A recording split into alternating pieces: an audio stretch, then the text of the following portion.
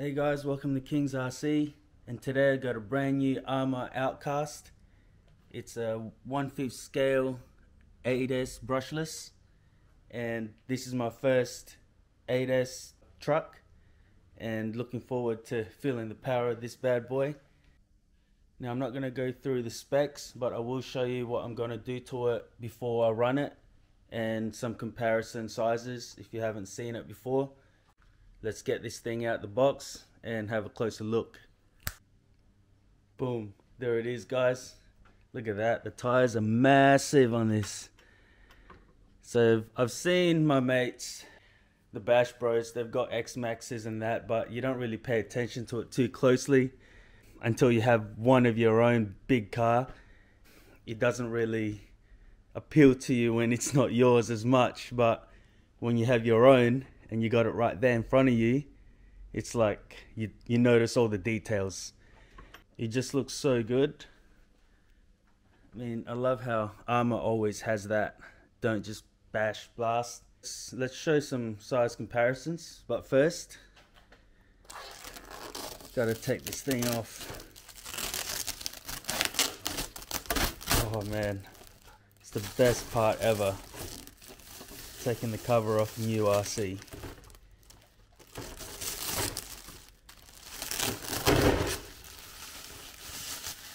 This is a bit shorter wheelbase than the Creighton, and I wanted a stunt truck. That's the reason why I chose this, and also I had a choice between this and the X Max, and I ended up with this because I've seen the X Max tends to turn over a lot, and I still want to drive the car rather than just doing jumps, and this thing does seem to handle pretty good, but we'll see how it goes when we run it. Alright guys, so included in the box you got your DX3 controller here, and also you got your little tool for the C-clips, wheel wrench here, and some of these spares. That's about it. Instruction manual. We'll do some size comparisons. Stay tuned, I'll just line them all up. So here you go guys, size comparison. We've got the 110 laser nut there, then my Harvey. I thought that my Harvey was big, but you know, and I thought that was big, but check out the tires. It's way bigger than the Baja. Now the Baja is 1/5 scale. You know, this is still a bit longer.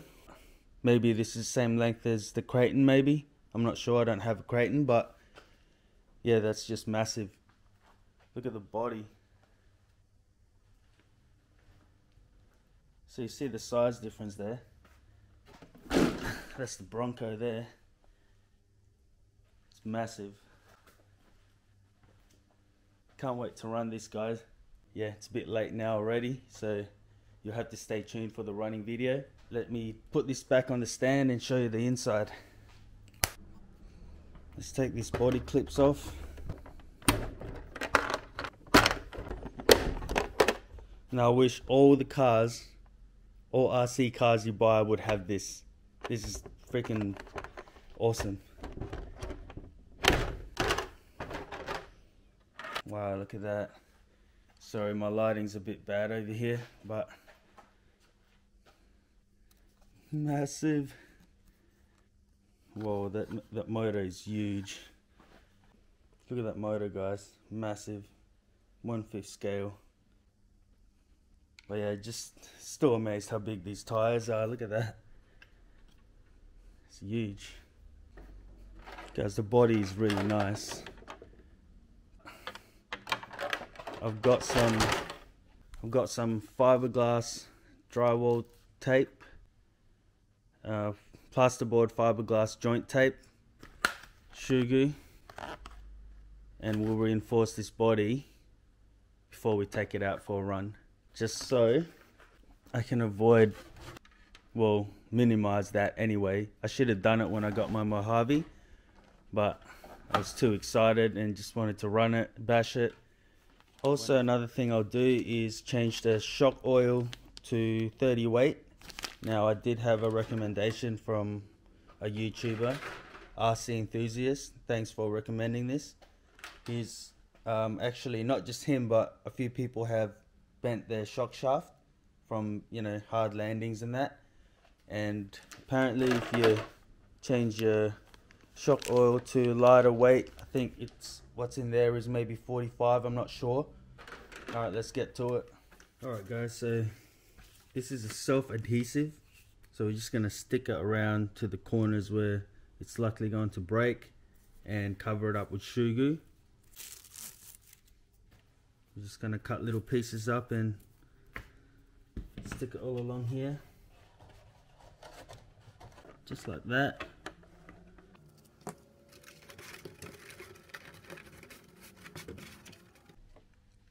And now I just got to put some shoe glue on there. I've overlapped right in the corners there, so it really gives it an extra strength, because these corners here, that's where it's going to end up tearing up, just like what happened to... Guys, when you're putting in the shoe glue, you really want to massage it in there, like get it right in between the drywall tape to make sure it's stuck right onto the body, so really fill up those little squares there.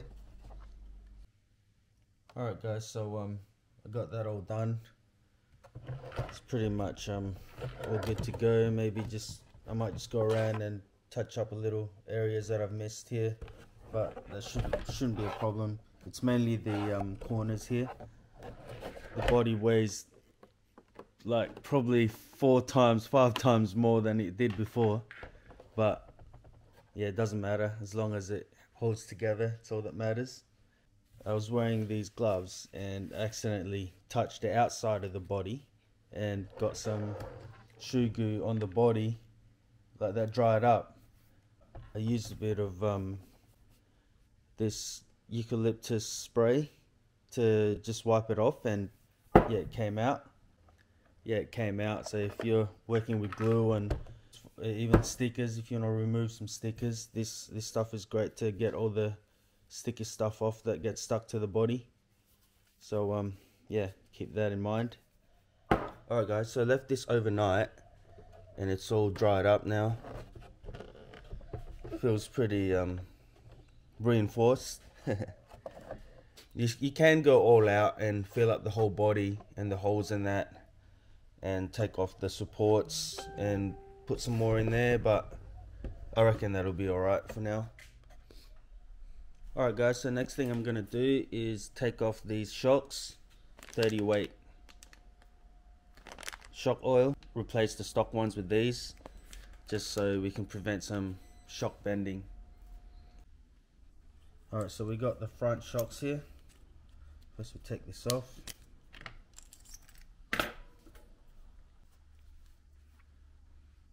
The little diaphragm thing off and pour this out. Pump all that oil out. I see why they kind of bend, because if you look in there, those piston holes are pretty small. I don't know if you can see that, but they're really tiny. So when you go to a big massive jump and it sort of just like locks in, and the shock piston can't really go anywhere, and that's where the stress goes down to the shaft and bend it. See what the shocks feel like before you pull it apart. But this is really hard. Like if you go to there, you can feel it like locking in, and when that goes in and locks up, that's where the stress is going to go into the shaft and bend it. Putting some thinner shock oil in here will help it. Alright guys, so I've got all the shocks all done up now. Got 30 weight oil in all of them. So the front was really easy to take off. The back, you got to take the wing and the wheelie bar off just to get to the screw there. So the batteries I'm running with is the 2 prime 7600 milliamp 75C 4S batteries, and these are hard case. They actually fit perfect in the battery compartment there without having to adjust it. With these batteries in, guys, and the reinforced body, this car is going to be super heavy. Oh my god. Alright guys, so stay tuned. Running vid coming up. Thanks for watching.